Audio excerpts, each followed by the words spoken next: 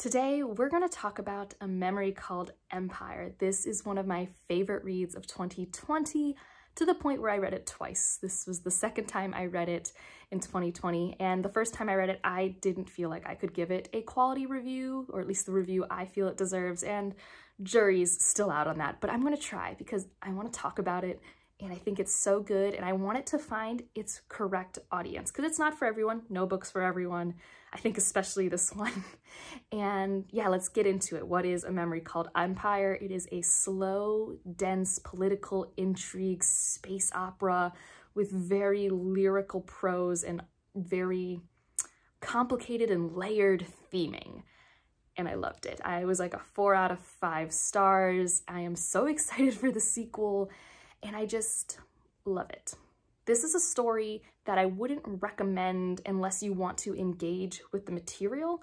And what I mean by that is I personally had the most fun when I was awake and was able to think about the themes or start like hypothesizing about what could be happening next or trying to figure out some of the symbolic meanings in the poetry that's introduced. And the vocabulary is very out there for me. For me personally, I've read it on my Kindle and I had to tap quite a few words to figure out what they meant. And yeah, that makes it a challenging read. It means it's probably not for everyone because it's not a pleasure read. This was, for me, more of a thinky sci-fi read that hit a lot of my boxes for like I said, just thinking about things and the thematic elements. I just love it. So if you want to know my surface level thoughts, 4 out of 5 stars. It's imperfect. Parts of it is based off some of the pacing issues I felt were in the plot. But boy, if you like a sci-fi that makes you think, but also provides a really great story, I don't think you can find many that are this good. The synopsis of A Memory Called Empire involves Mehet, an ambassador from the Lascelles Station to the Texcalan Empire. That is how I will be pronouncing that name. It's probably incorrect, but it's also a made-up word, so I don't feel too bad. The Texcalan Empire basically annexes in a bunch of planets into its influence, and the Lascelles Station is involved with working with this empire but wants to remain independent. And one day they get a notice saying, we need a new ambassador, please send one post-haste. And they're like, okay, but what happened to our other ambassador you have? So that's what Mehet's doing. She is traveling to the empire, which she has always loved. She has this strong connection to the literature and culture of Texcalan. She loves a lot of the culture of this empire that she does recognize is devouring her own. And so she's going there and she has to figure out, is my predecessor alive? Is he dead? What am I supposed to do to make sure the station stays independent? And that's the start of the political intrigue and mystery. And it goes from there. And what I will say, and now we'll just get into the review part of the plot, I really liked that every time I had a question, the main character had the same question.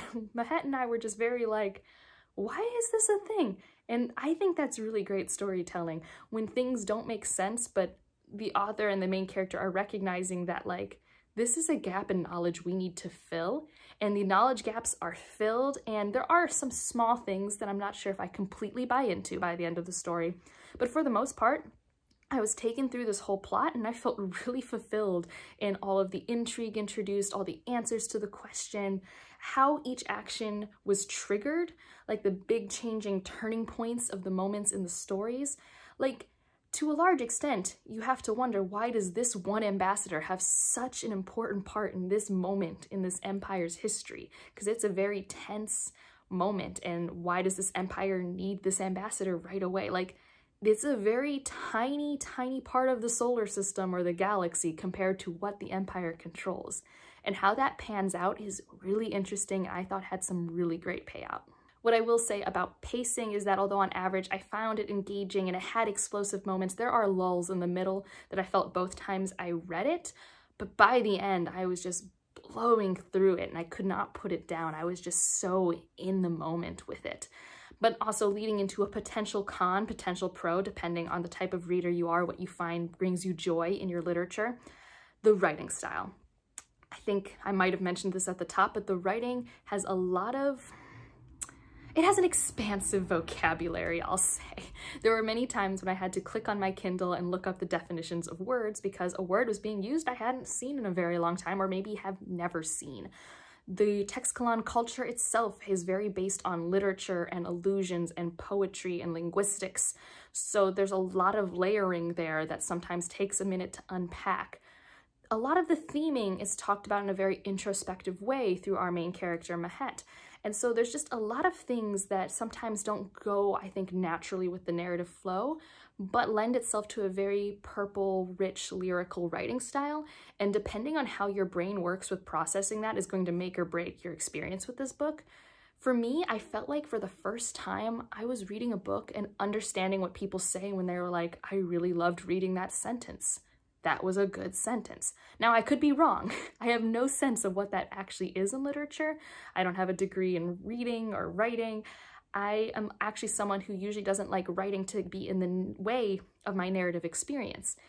But in this case, there were times where I was just highlighting sentences and just sitting in the paragraphs, and I was just enjoying reading. Like, I couldn't imagine doing this in any other way but physically reading, if that makes sense. I couldn't experience this through a movie or through a TV show. Audiobook, maybe. For me, I just prefer physically reading when I'm like dissecting a sentence. But it was a really interesting experience. Now, that said, that's not going to be for everyone. That's a lot of work. And if you're not connecting with the themes or the characters, or you don't care about the intrigue plot, or the plot's going too slow for you, then this is going to be more of a hindrance, right? But if you're someone who likes to have this in their stories and you don't see it as often in some sci-fi, I think you're going to really like it here, because it does what I think a lot of classic sci-fi does really well, but with a modern twist and with a very compelling story. Now let's talk about the characters and whether you might connect to them. I'm going to talk about just two of them, because I feel like this is our main cast. We have Mahet, the ambassador from LaSalle Station. She is very tall. I kind of imagine her as C.J. Craig from West Wing, if you've ever seen that.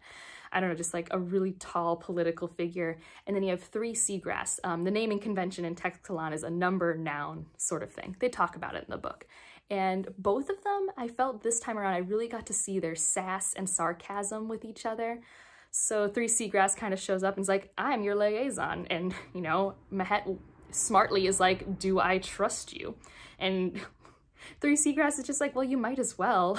And so they have this really funny banter that I do think would be hit or miss. My first time reading it, I didn't see the banter as much, but the second time, I just was loving their quips back and forth. They were very clever quips, because they're both very clever individuals who are at the top of the Texcalan Empire. This is a place where wordplay is important. So I enjoyed their interactions. I enjoyed a lot of the side characters, but I do think this is one where you could see them as not being that vibrant. But for me, at least especially the second read, I had these strong visions of these people and how they were interacting. And this is a very introspective story. I think it's third person limited. Again, don't have a degree in reading. The last time I actually spent time learning that was 15 years ago. But you get a lot of the introspective thoughts of Mahet and her experience in this empire that she both loves and will never actually belong to. And I thought that was really interesting, and I really liked her musings. There's a couple other character parts that I don't want to talk about, because I don't want to spoil things. But I think the character work is pretty good, but I think it also depends on how well you're meshing with the wordplay in the writing style. Now let's briefly talk about the world building. I really like the world building. I think the world building was used so well to bring across a lot of themes that were in this story. So we have the LaSalle Station, and we have the Empire. Those are the main things we're looking at. LaSalle Station, you have a lot of very tall people, presumably because gravity doesn't, you know, make you stop growing, maybe. I have no clue actually why they're so tall, but they're tall. That's my hypothesis. And they're shorter in the Empire, presumably because gravity and things like that. And also, although the Empire, like I've alluded to, really appreciates literature references, allusions, basically literary art, they are not emotional people. The ideal of a big smile is very barbaric to them. And that's a word that's used many, many times in this work. So they don't like to be very emotional, but yet use an art form that I associate with lots of emotion and things like that. So I thought that was very compelling. These two worlds have very different connections with each other and technology, and the idea of self, which is a part of the theme. Like, what is a self? There's this question that's always asked is, what is the Texcalan definition of you or of we? things like that. So in Texiclan culture, there are these cloud hooks that you kind of put over your eye, and that's your access to the mainframe, kind of their internet, their social media. And there's a moment when characters don't have access to that, and the Texiclanlies in that area are suddenly lonely. They don't have that instant tap into what they're used to as their local, global community setting. Versus with the LaSalle Station, they're a much smaller group, much more intimate, only 30,000 people. And the way that they preserve knowledge is through these things called imagilines, which are really cool. They're introduced very early on, but if you don't want to know anything about some things, I guess you could tap out now.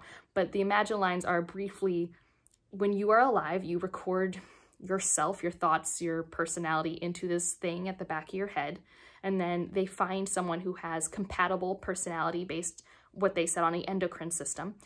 And then they can put you together and you kind of not meld into a new person. Like the person having this imagiline put into them is still themselves to an extent, but they have the knowledge, the experience, the memories of the person with them. So that's how they keep generational knowledge, because they're a station in space. They don't have time or the ability to let people keep learning how to be pilots each generation. They need to keep that knowledge so they have this chance to survive in the very abrasive and cruel world that is space. So the pilots have 14 generations of knowledge. And I think that's really interesting. It's one of the coolest things about this world to me. And there's also, I hope it comes up in the next book, but there's also talk about other things in the further expanses of space. And that's what I'll leave there, and let's get into the themes, because I'm pretty sure this is where the book has me. The book has me so hard with these themes. The first theme I want to talk about is preservation of memory, and I kind of led into that with the imagilines, right?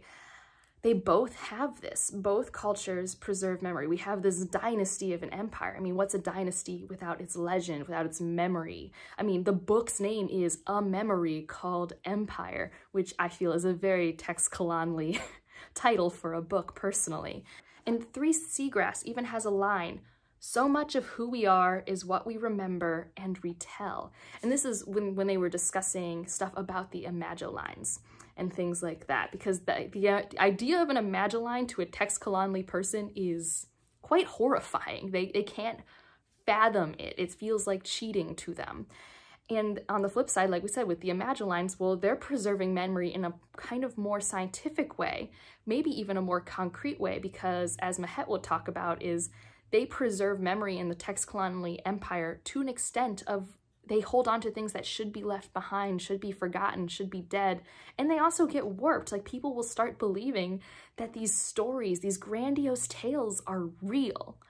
And, you know, that leads to issues. Like, if you do everything in such a dramatic way, how are you able to do something constructive? And that's a part of the problem we're in this book. So this preservation of memory is a really big part that I really loved about this story. And the idea of memory also leads into the parts of, well, what is it to be a person? Like, what does that mean to be a person? Like I said earlier, there's always this question of what is the Texiclan definition of you? Because obviously, adding an imagiline changes things, right? Like me, if you were to ask me, what makes you you? I would say a lot of who I am is based off my past experiences, so my memory. However flawed, like our memories are inherently flawed. We do not remember things exactly, especially at moments of trauma or great stress in our lives. Our brains actually rewrite that history in small, insignificant ways most of the time. So who am I if suddenly my memories are mine plus somebody else's together? And I think that's a discussion that's talked about a lot in this book, and I don't know what the answer is, honestly. Like, there are definitely answers given, but it's really interesting. And one conversation I had about individuality in this book that I thought was interesting was this tie-in to personality, and how a personality type is closely tied to who an individual is. And both cultures kind of have this. We meet a character who says, well, personality types exist all over, and I think I've been thinking about this my whole life. I'm sure you all have too. You meet people and you're like, oh, you remind me of this person on TV or this person I've met. Like, people kind of fit into these loose, arbitrary boxes you make in your mind. sometimes based off how extroverted or introverted they are, how hardworking they are, what hobbies they like to do, what type of energy they give off. We kind of subconsciously compile all these things, and we don't put a person in a box, but we have groups of people that remind us of other people. And in a similar vein, the stationers, they talk about how personality is mostly the endocrine system, which is it's basically just your physiology. There's a lot of hormones that go on and off, and that's what they were claiming makes a lot of your personality. And it's through that testing of the endocrine system that they kind of test compatibility for the Imagilines. And I just think that conversation was interesting. I find a lot of the conversations in this story really interesting, including the next one, which is the nature of empire. Oh my goodness, do I like this conversation, especially since the definition of empire can be very different. So this is a very traditional empire, you know, central point, keeps annexing in planets. But I feel like it's also more of a cultural empire, which is very similar to what we have in our world. We have this Western culture empire that seeps into every culture. And, you know, it's impossible. It's just how capitalism has had it worked out. And I think there's really a lot of parallels between what we notice in our lives versus what's happening here. Like, you have Mahet from this other place who loves the stories and the lore told in Texcalan. Like, it's very similar to, like, when I went to Venezuela as a kid, I would watch the TV in Spanish of what was playing in the United States. And so that happens to a lot of kids. You love this other culture's media. But when you then go to that culture, so when my Venezuelan cousin comes to the United States, they might love it. They might have spent all this time learning the language, learning the culture. There is no universe, unfortunately, in which she is automatically accepted into the culture. She'll never be American by other people's definition. And that's what Mahet has to go through in this story, is that she loves this culture. She wants to connect with it. She's spent all this time learning it, but there is no amount of work she could put in to not be considered a barbarian, which is a word that is used so much in this story, even to the point where I feel like it's a little over the head browbeaten for me, because, like, they honestly even kind of know that she's not a barbarian. They, like, know that they're playing with it. Like, it's a word play that they keep using, even though there are many things the Texcalanli culture does that if you're reading it from our standpoint here in our current times, you're like, that's a very, what I guess I would call old style barbaric way of doing things. Like, there's blood sacrifice. Like, there are lots of things that still exist in this refined, civilized empire that claims that they are above everything that we might consider barbaric. So, like, that definition is very different. I'm rambling, but this empire and studying it and the conversations that Arkady Martine has through these characters is so interesting. It's this predator. Like, it is always described as this predator, even by a character who loves it so much. It just eats and eats. And it even eats its own leaders, its own people. Because I think it was a line in this book that I really liked, that nothing empire touches remains itself. Things always change with this outside influence. Like I said, even the people within the machinations, like citizens who are born in that empire, if they get high enough up into the empire chain, their work, their meaning, their individuality is no longer their own. And it's a discussion. And I think it's really interesting that we are dropped into this story at a moment of civil unrest in this empire, because we get to see the different things Arkady Martine says are reasons why this empire is in a state of unrest and potential solutions. I don't know if I agree with the solutions, but I did like thinking about, why are we in this position? Why are people leaning this way or that way? It's very relatable based off what we've been currently going through the past 4 years in the United States, at least. And oh man, it was really something that I like to think about. This was the point where I really liked engaging with the work, because this is not spoon-fed to you. You have to think about this part, because this is the scenario you're given, but you're not given the why. There's no easy why as to why we're in this point. It actually moves quite quickly. And for me, I think the hypothesis I came up with is there's this stagnation that comes at every point in an empire's place, that you can only spread so far. You can only be the same for so long. And if you don't adapt, if you don't change, if you don't address the issues that are happening to your people, there's going to be civil unrest. That was something I took away from it. I think for a large part, people were done with the status quo and they were unsure about the future. But I don't know, that this was something that was never spoon-fed to me. This was my own interpretation, and that's what I love about this work. There are so many conversations, so many interpretations, and yeah, tie that in with a story and characters I found really fun, and the payoff at the end. I forgot how it was going to end, and I was still just like, yes. I really love this story. So if any of this sounds like it'll work for you, I really think you should give it a go, especially with the sequel coming out. I also think people who like stories like Dune would probably connect well to this one, because I feel like Dune is also a very thematic space opera. That one kind of holds your hand a little bit more on its philosophy, but in terms of like a politically intriguing space opera, they both have some overlap there. I do think I like this one a little bit more, but they're both really great works. And if you made it this far, if you've read it, I would love to talk to you about anything. Just make sure you add spoiler tags for anything of note. And if you haven't read it, do you think you will? Do you have any other questions? And if you just want me to have an emoji to let me know that you are here, leave a spaceship. A spaceship emoji would be wonderful. And otherwise, like if you liked it, subscribe if you want to, and I'll see you in the next one. Bye.